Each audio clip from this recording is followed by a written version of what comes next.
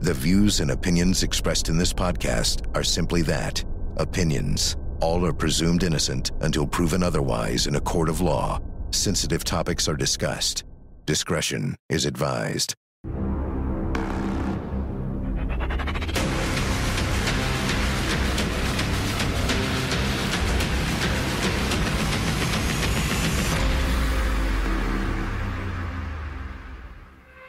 Welcome to Vinnie Politan Investigates. In the world of true crime, there is one story, one case that for more than 2 decades has continued to fascinate the public and absolutely frustrate investigators. I'm talking about the murder of little JonBenét Ramsey back in 1996. When you think about what happened here, it seems like a very solvable case. The crime scene was fairly small and contained. It was JonBenét's home. And the killer left a note, a very bizarre ransom note. So from the beginning, it seemed that it should be very possible to figure out where this note came from because of the handwriting and the very peculiar information inside. But as we know, the case hasn't been solved, and still today, everyone is wondering, who wrote the note? I've been covering the story on my weeknight show, Closing Arguments, and what you're about to see are some of the most important moments from that program as I investigate the murder of JonBenét Ramsey and the infamous ransom note. It's the highest profile unsolved case in the nation. It's been the subject of many theories and investigations, none of which have resulted in a successful arrest.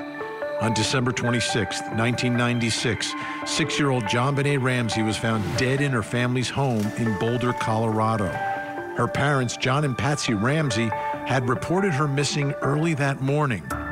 Patsy Ramsey found a lengthy, handwritten ransom note in the house addressed to her husband, John. About 7 hours after police arrived to investigate the kidnapping, JonBenét's body was found hidden behind a latched door in the basement of the home. And now, a convicted pedophile has written incriminating letters. His name is Gary Oliva. Tonight, we will take a look at those letters and the original ransom note with our experts to see if the handwriting is a match. Plus, we'll speak live with the man who received those letters from Oliva as we investigate the unsolved murder of JonBenét Ramsey. I want to get the backstory on this man, Gary Oliva, and the friend, classmate he was writing to. What's the story behind the letter, behind this confession? And so joining me tonight, folks, from Ventura, California, the man who received those letters from Gary Oliva, his former classmate, Michael Vail.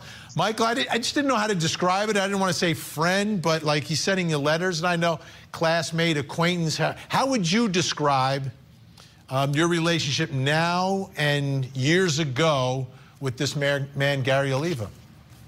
Well, really, there's 3 parts to that story. The first part would be pre-96. The second part, then there would be 96, and then anything after 2016. But in the beginning, I went to a very small high school, and everybody knew everybody there. And Gary was what we called an orbiter. He just would orbit around our groups and stuff. So we were classmates. We knew everybody at school. There's probably 75 to 100 kids there at any given time. It was a rather small school. Okay, so you describe him as an orbiter. Was he always a little different? Was there always, did you and your classmates sense that, you know, one of these, classmates is not like the other?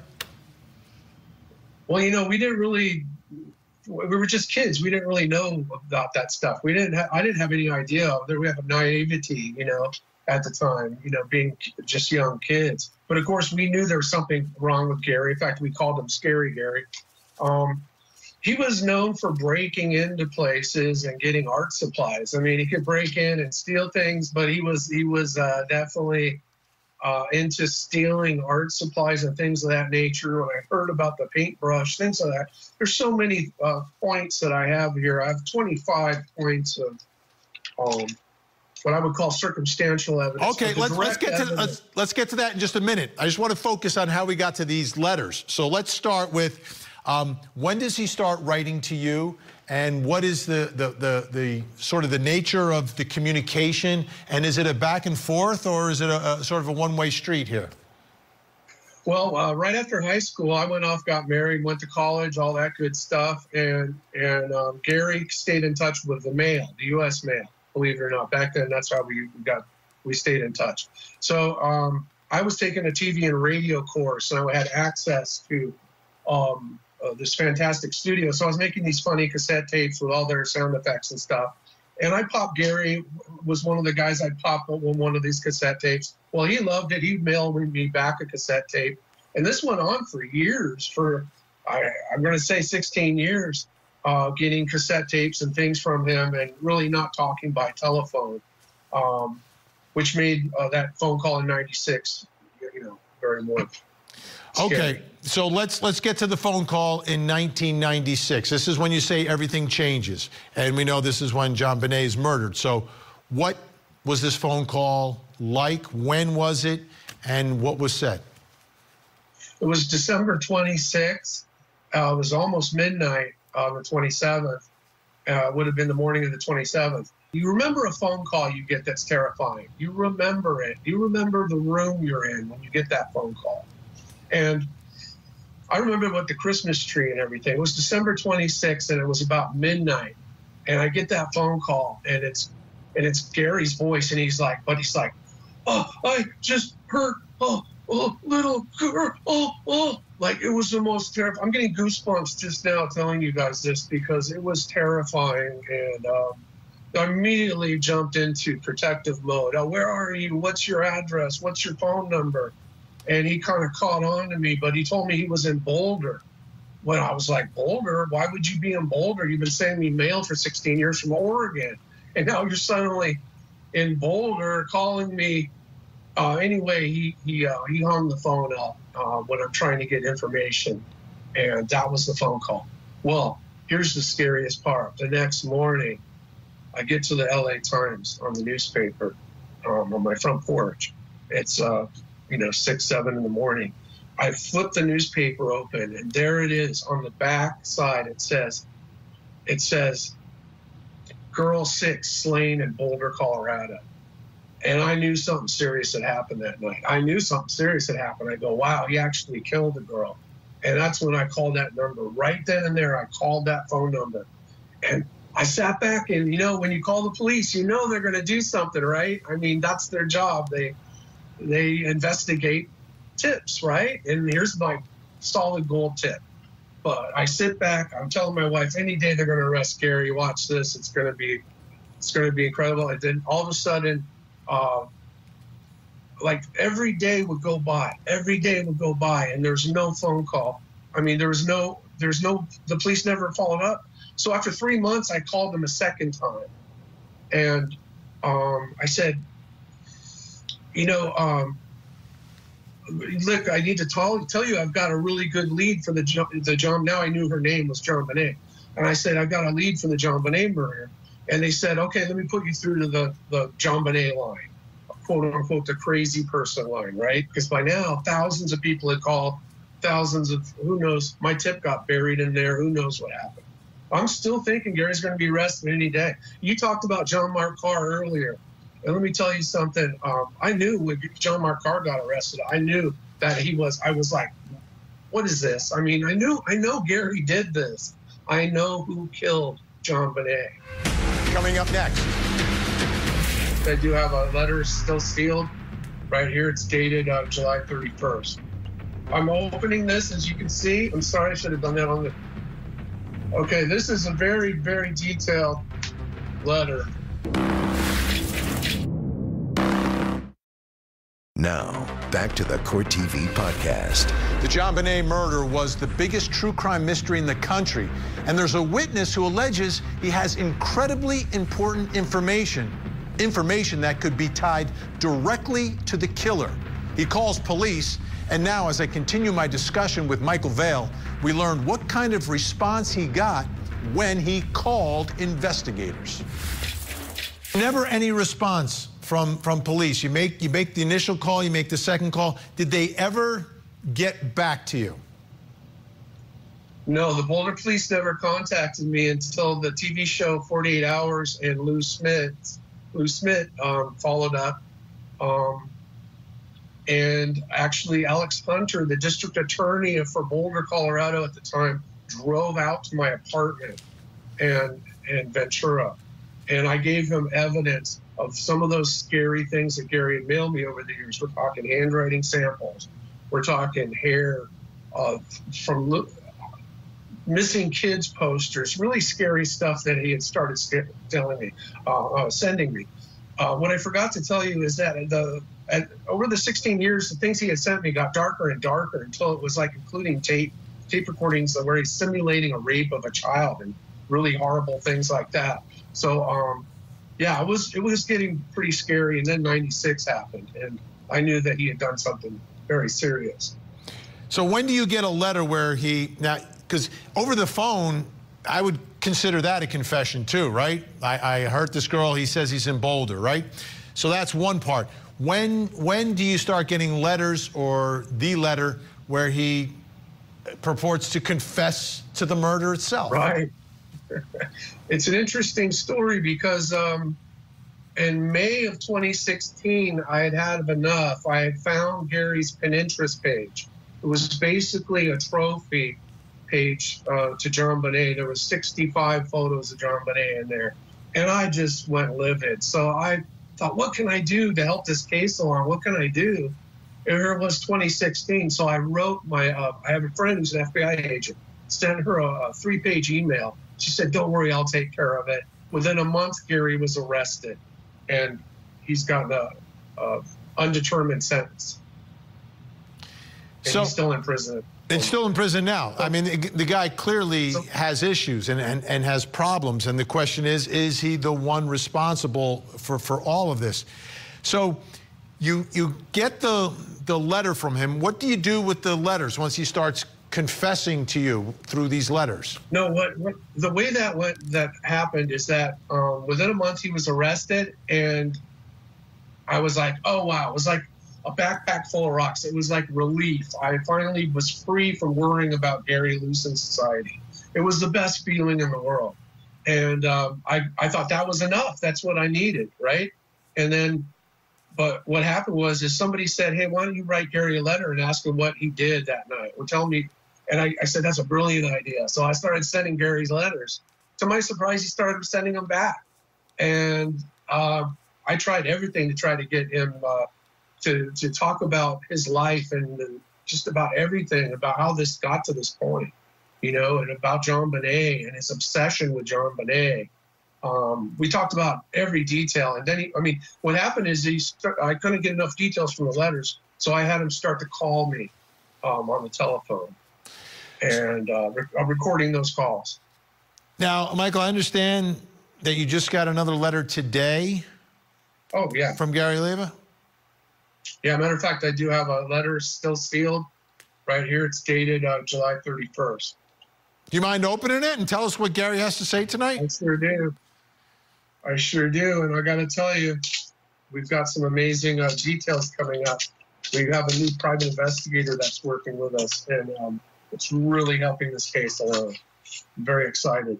Okay, so I'm opening this, as you can see. I'm sorry, I should have done that on the... Okay, this is a very, very detailed letter. I haven't reviewed this, but as you can see,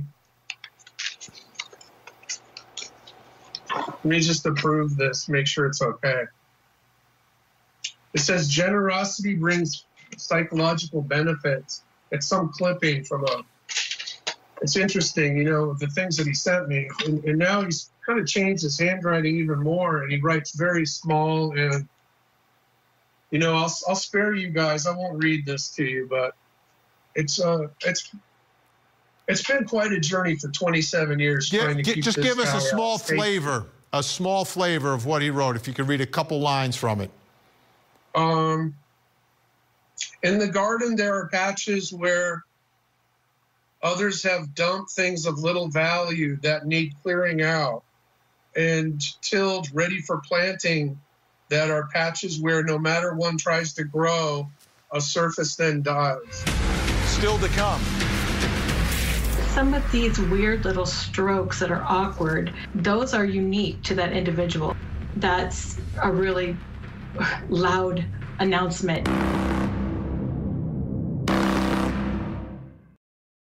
Now, back to the Court TV podcast.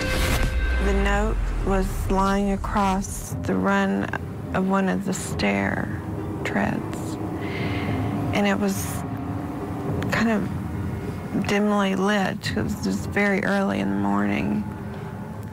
And I started to read it, and it was addressed to John. JonBenét was murdered in the house and hidden downstairs. But at first, everyone thought it was a kidnapping because of the bizarre ransom note left behind.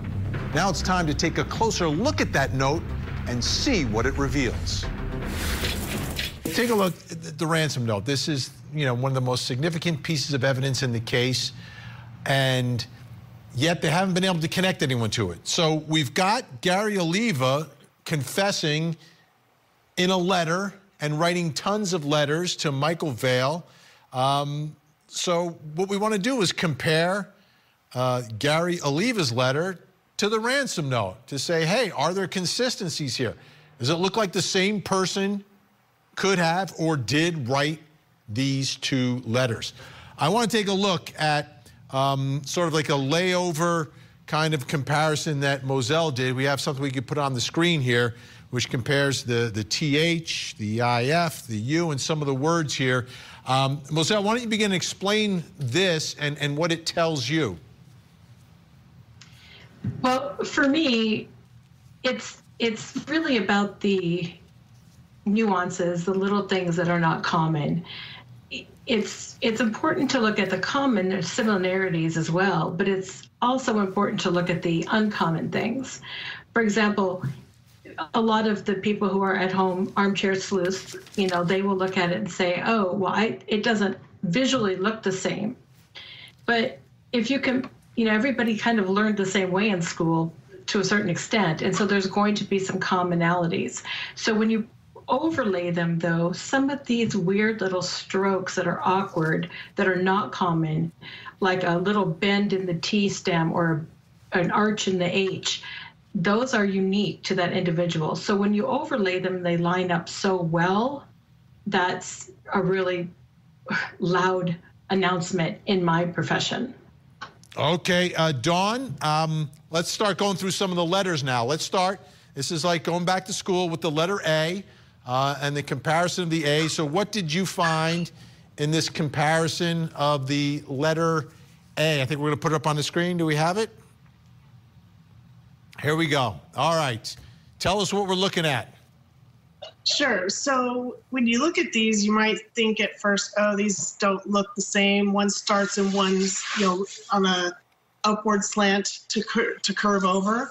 However, if you lay these two over, if you take the blue A and you lay it over the black A, it almost lines up in that arch that bends around. You can see how they line up a little bit. And then there's also an indentation on that right-hand side, which I think is on another slide later, that you can see in the same location on both sides, both documents.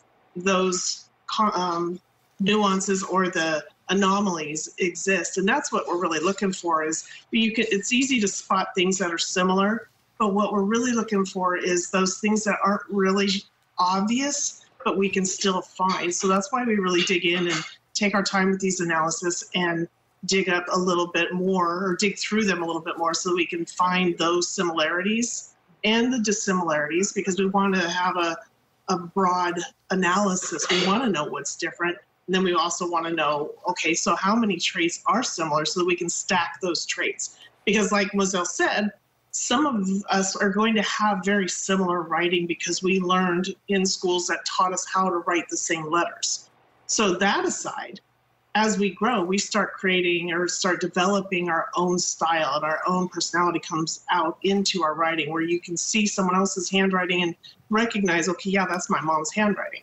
So that's what we're looking for beyond that. What else is in that writing that is unique to both documents. What's the standard when you compare? Is it like more likely than not inconsistent with, or what's your conclusion? So for me, I use a 5-point scale, which basically 5 would say, absolutely, there's no way possible this person could have written this, in my opinion. Again, this is just my opinion. So for this, I would be at about a 1.75. I would love to have seen more handwriting, but we can only work with what we have access to. But based on everything that I looked for and looked at, I had dozens and dozens of samples of Gary's. I started at 250, went up to 225, then was at a 2, and then ended at 175. So what does 175 mean again? Means pretty close to certain, but you can never say 100%. Right. So it's very close. Okay. So Dawn, very close. What was your conclusion? So I started out more at a 3-4 in the very beginning because I didn't do the deep dive. I was still just did a peer review. And the more I started digging into it, the more I started doing the overlays, I could see more significance in the similarities. And it's a compelling argument that there's a lot of anomalies in here. And so I did manage to get down to, and I was on a 2 for a little while, but those O's and some of the numbers, the A's that have a little indentation that exists in both documents, they were a little convincing. So I'm between a 175 and a 2. So in my opinion, it's plausible. So the JonBenét murder remains a mystery, but it's a mystery that many people who have studied the evidence see completely differently. And that's a major problem. The other problem is the disconnect between the family and some of the investigators.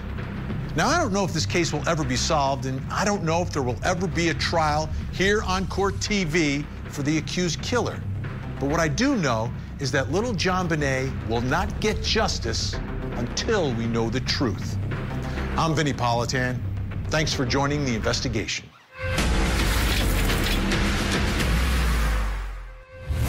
There you have it. If you want to see more in-depth reporting on the latest true crime stories, you can see me every weeknight, 8 p.m. Eastern on Closing Arguments. Thank you so much for downloading. And as always, please don't forget to hug the kids. This podcast is a production of Court TV. Go to CourtTV.com for more content, trials on demand, and to find out how to watch Court TV in your area.